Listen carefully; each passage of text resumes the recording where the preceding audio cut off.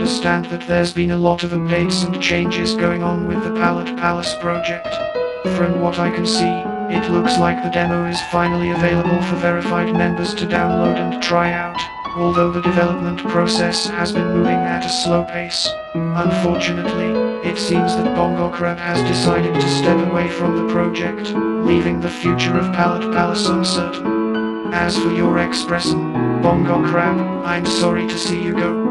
I know how much effort and time you've put into this project, and it's tough to see it not come to fruition. But I appreciate your honesty and transparency with the community. I'm sure it wasn't an easy decision to make. To the rest of the community, don't lose hope just yet.